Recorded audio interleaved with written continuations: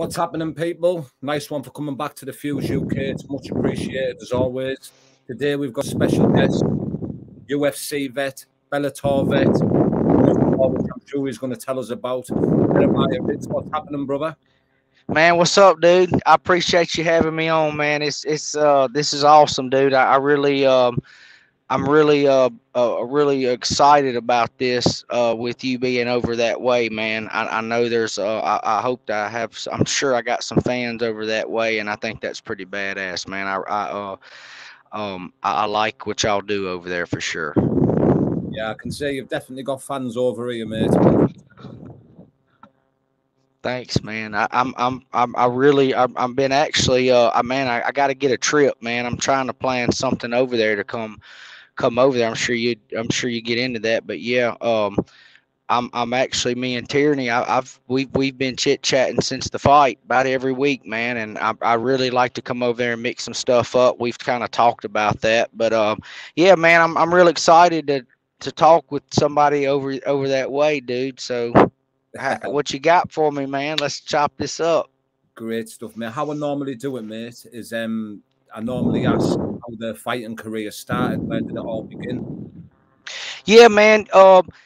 Pretty simple. I'll say this, and if anybody did the research, I never really looked into the fighting as something that I would actually be doing so long and as a career.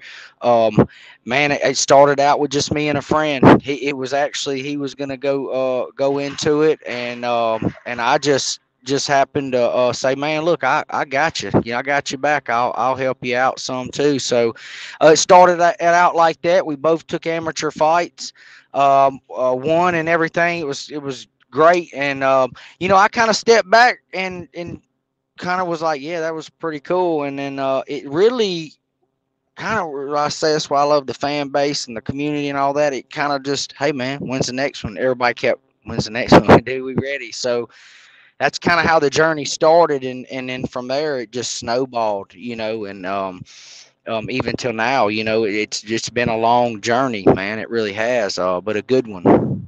Yeah, because I can see was it right? You were in the WWE as well. Yeah, man. So I had an opportunity to mix it up with them, which was a pretty great opportunity. On the Tough Enough series that I was on, just so happened I believe they had some connections. It popped up in my lap. They kind of wanted to have somebody with some mixed martial arts background in, and my name was in there, and I made the cut.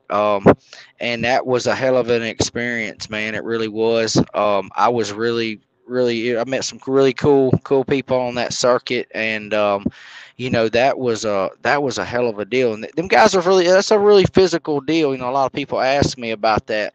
It's like, no, ain't nothing fake about that. Them dudes take a beating. I mean, I remember the whole time that I was there, repetitious, man. Your body, them cables and learning how to take a bump or taking a bad bump, man. It's a very physical sport. Yeah, I can imagine they shot each other all over, don't they? And you can tell that it's not obviously. A lot of people think it's fake, but it's real men doing mad things. Yeah, and a lot of the moves, it's real moves and stuff like that. And so don't think you can't get in a bind. Them guys take a beating. Real talk. I've took a beating with them. So it is a real physical deal. So what happened then from the WWE series to the Ultimate Fighter series? What happened in between then? Well, after the Ultimate Fighter, I got in, still mixed martial arts career. That's when I went up to Illinois to St. Louis and got up with Matt Hughes and them. Yeah. So, I ran with them guys, and still trickled in. That was kind of the height of my career then, and then moving into that reality shows and stuff like that just kind of fell at my feet. But ever since after WWE, I just kind of ventured into, I was still doing physical things and staying up to par. So I kind of just really took a break because right after Bellator, and all that, it was just kind of like a break. I kind of stepped back and was just kind of reevaluating some things. With team, with the school selling and people, kind of breaking out. I kind of had to branch out from that too, and find other partners and met people and stuff like that. So then, in 2015, I started professionally bull riding, and that's kind of led all the way up to bare knuckle. But leading into even that, going kind of fast forwarding your pace to how it all laid out. Back into it was about 2018, kind of when bare knuckle was really kind of kicking off. I had gotten asked to go to London back in it was actually like January of 18 or something like that. But I really wasn't into the whole deal or who it was for negotiation wise. But that's kind of when. Yeah. I got asked about 2000, early 2018 ish to come over to London and do some bare knuckle. Now, I was out of the negotiation, so I really don't know who it was with and stuff like that. It just didn't work out. But ever since then was kind of when the fire got lit, and it was trickled, and then of course up until this last year, and man, it was just kind of like, bam! That's kind of where I felt like this right time, and of my man, this is what I was built for. This was my journey of what I've done in my life. All the training, all the different stuff. I really believe that has just set me up to ultimately be what I've seeked out to be. If that makes sense to you. Yeah, I understand what you mean. Would you say, do you enjoy the bare knuckle a lot more than the other combat sports that you've competed in? Man, look, that ain't even no question, man. Hands down. Now, and I'm not saying. I mean, as far as me, like how I just say how I feel like I'm built, how I've trained, and my style, what I've actually have incorporated into my style to make me better. I think that it just goes into bare knuckle, just plays so at a high level, and I know that there's so much still to learn. But as far as where my training has took me, and I believe that I understand the sport, and there is a skill set. I believe I can. I mean, hey man, I'm be the best in the world, hands down. When you're in MMA and bare knuckle, did you have different nerves? Was it just the same feeling for you? No, bare knuckle hits different, man. I've been telling people like straight up, like, I mean, I've had my share of fist fights, real. But even then, going into the mental side of going, hey, I kind of know really what to expect. Oh, it's weird to me because like it does hit different. Very, very much because it's the bone, and it is very much, it don't take that much. But as far as hitting, I say physically, you can really tee off a lot harder in mixed martial arts because of the hands. But that, oh yeah, huge. I think to me it's night and day different for sure. But as far as me physically being able to take it, I really didn't feel like there was no big difference even in this layout that I did in going from mixed martial arts to bare knuckle. I believe it was still, it sometimes just feels like a bump. I don't know. Sometimes I've just been blessed. Yeah. So, would you consider yourself a bit of an adrenaline junkie, Jeremiah? Man, no, actually, I don't. A lot of my friends, a lot of people, they say, man, it's that adrenaline, you gotta, you're after it. So, and I said, honestly, I never really went into anything for the rush. I can't ever recall myself even wanting. It wasn't even about bull riding with, hey, I just want to try it. It's always been more or less about the competition and the skill set. I remember back when I was very little, for what I can remember, I always said, man, I wanted to be a professional athlete, but I didn't know which, say, not kind of professional athlete. I mean, I played football, baseball, stuff like that. But I just wanted to be the best at everything I could do, especially when it comes time to being athletic. and being so versatile, and I would say so hey, we just come out.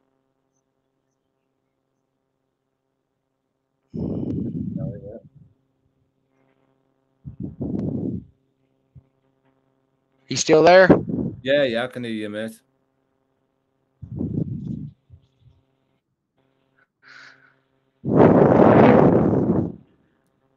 Can you hear me?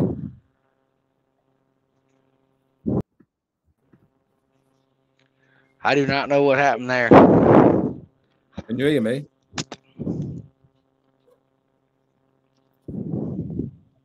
Can you hear me, mate?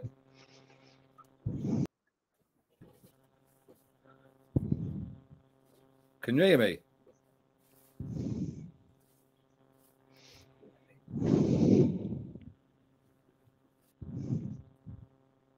There we go. Hey, but picking off where I left off, as far as the pro athlete is involved, man, I never really got. I mean, yeah, it's an adrenaline rush, but I never seek that in the bare knuckle or the bull riding or the MMA fighting. It was more competitive to me, and in it all, like, hey, I can conquer the beast. I'm in.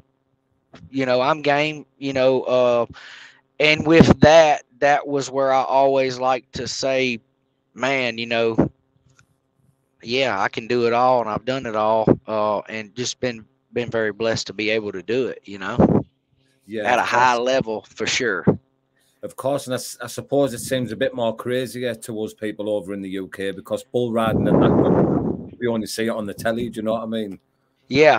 People think it's crazy when they know they're like, whoa, holy shit. I'm like, yeah, but taking that in, from there to now in the training that I've done for bull riding, especially in the mental game, hands down has very much trained me for bare knuckle. I mean, the whole physical the aspect of getting knocked, get your dick slammed in the dirt and getting back up. I mean, you really gotta want it to get on one of these son of a bitches right here. As Yeah, you can true. see, you really gotta want that shit, and it's not easy. I mean, you talk about a mental, man, I mean, you talking about being broken down, because it was almost like you was never winning. And when if you've ever felt that pressure, and a lot of people understand that, man, when you're just getting beat down and beat down, it's just the will. You got to have that will, that intestinal fortitude to just keep on going, and that's just something I've always believed in. Is just saying, hey, you get knocked down, you get back up, and if it's 100 times, get 101. How it don't matter. Just a lot of heart and a lot of try. It's just some unteachable things that's just kind of built inside of me that I think I've always carried on in life and in my career. Yeah, I love that, bro. Have you ever suffered any bad injuries from the bull riding? Yeah, I mean, so I've had some stuff in my elbow. Yeah, I've dislocated it a little bit. I've got a tore pec from it. I had my knee scoped about a year ago, and that was in practice. I got drugged by one of my bulls across the arena, and everything. It was pretty. It wasn't just fun, but at the end we had a pretty big laugh. He pulled me into a pen and turned around, and I was sitting down on the ground, and he was like, "Okay, fresh meat right here," and he come at me and beat my ass a little bit, but I got out of there and was just kind of like, "Oh, okay, holy shit!" And I had two friends there. They freaked out, but it was just I've had some wrecks now. I mean, I've been kicked in the chest. I mean, I've been dumped on my head. I mean, bull riding some serious shit. So with that said, going into bare knuckle, sometimes I think I'm like, this ain't just so bad. Especially when the mental side is, hey man, and when I really put it in perspective, is like, man, that son of a bitch is 2,000 pounds. A human being at my 175 pounds, there's nobody that that I fear. I fear no man. So what They bleed happens just like me. with the bull riding? Is it just like any big bull, or is it a bull that has to be like hyped up like a raging bull before you jump on it? No, man, it's pretty simple. It's kind of like anything. I mean, either they do it or they don't. And there's levels. You know, there's practice bulls, and there's mid-level bulls, and then they, you know, so on and so on. Then there's, you know, like PBR, you know, the NFR stuff, your world class. I mean, it's a ranking system.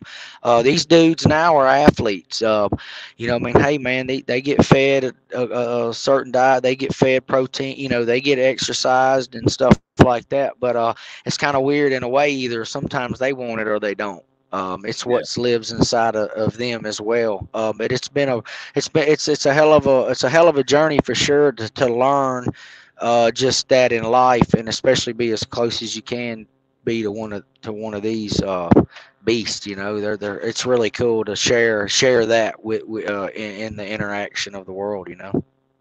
Yeah, yeah. So I'm presuming you've seen the BKFC is coming to London. Is that something that obviously you want to get on board?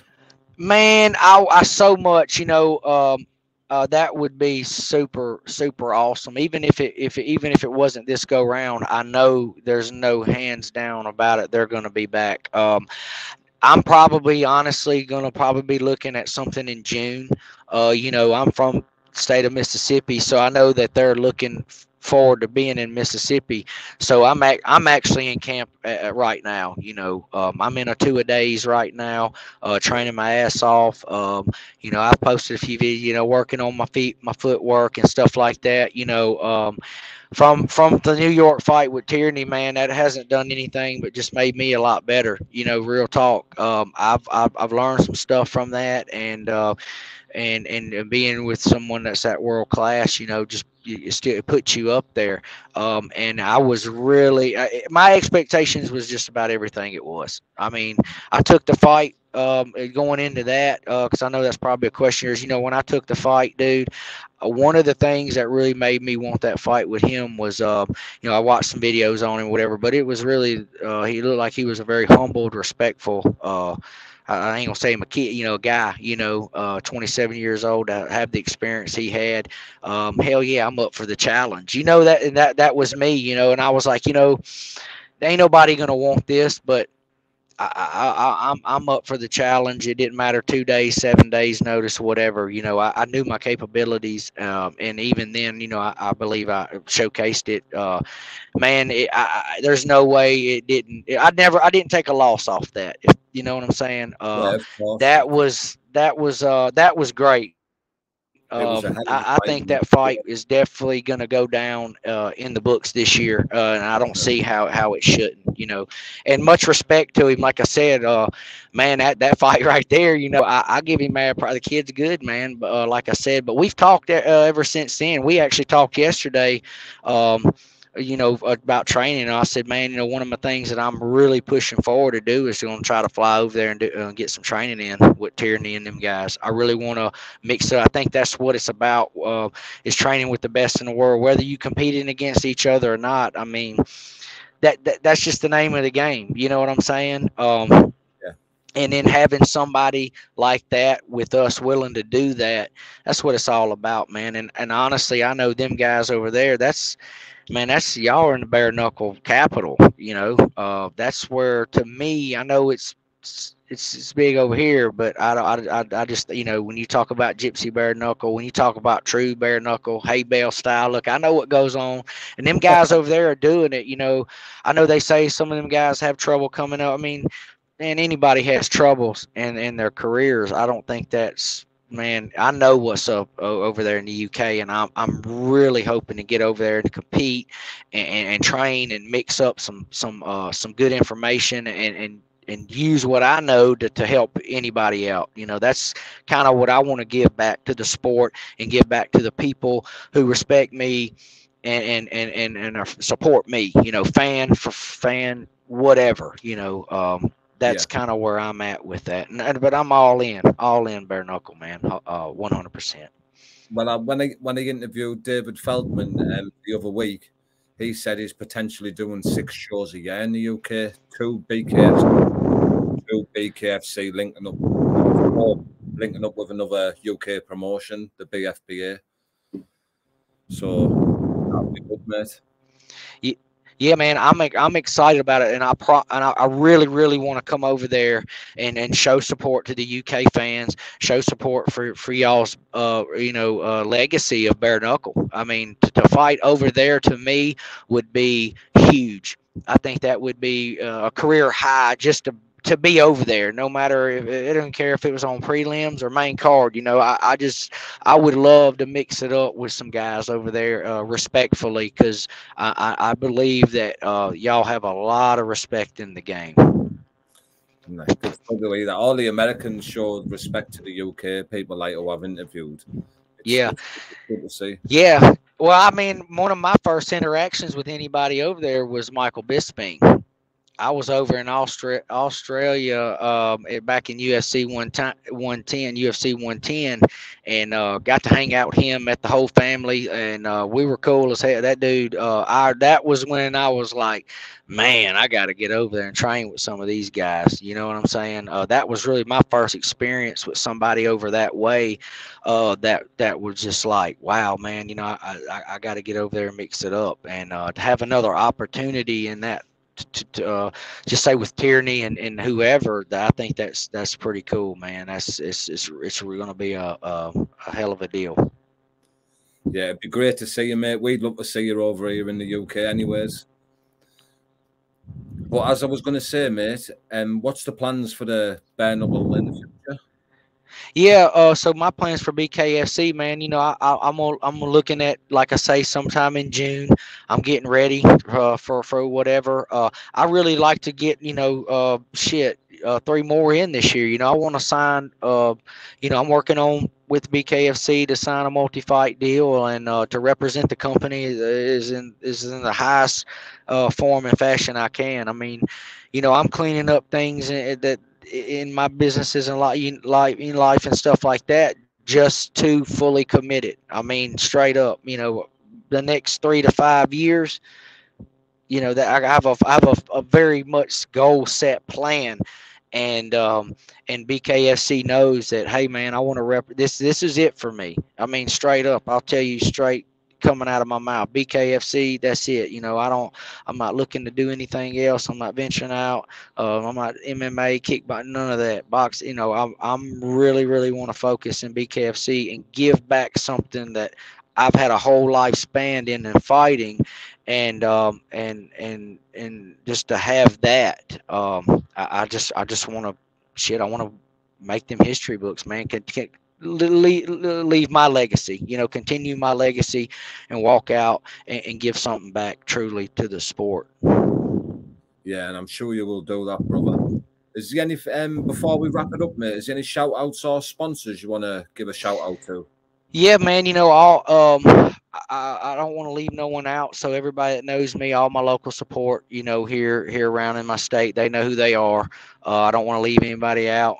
I have a whole list. I really want to shout out to everybody that's listening. A shout out to you yourself for having me on over there broadcasting. All that's what makes us. So as far as just sponsors, hey man, everybody out there, if you support me, whatever, in any which kind of way, I appreciate it from the bottom of my heart. Big shout out to you yourself, and a big shout out to the UK.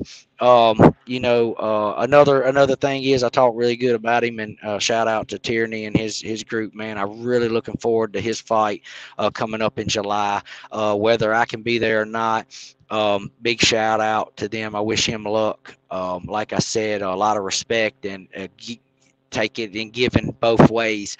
So with that, any of them guys, man, I'm looking to come over there, get on a plane, and try to get over there and showcase some skills and fights. Y'all, man, look, y'all got some of the best guys in the world, man, and that's something that coming over there and mixing it up would be like going to the Coliseum and fighting Gladiator, right there in the middle of it. To me, that's just kind of like home base. Yeah. Class. So a big shout out to you guys and just anybody that supports it in any kind of way, man. Thank you very much. Yeah, I really appreciate you. It's massively appreciated, and we'll stay in much, and hopefully catch up again on another interview closer to some news. Yeah, no doubt, man. We'll definitely keep in touch. You got my contact anytime, man. Anything I can do to give back to you or anybody else, just let me know. I'm all in, man. Appreciate it. Thank you very much, brother. Speak soon, Jeremiah. Thanks, See you later, brother. mate. Holla.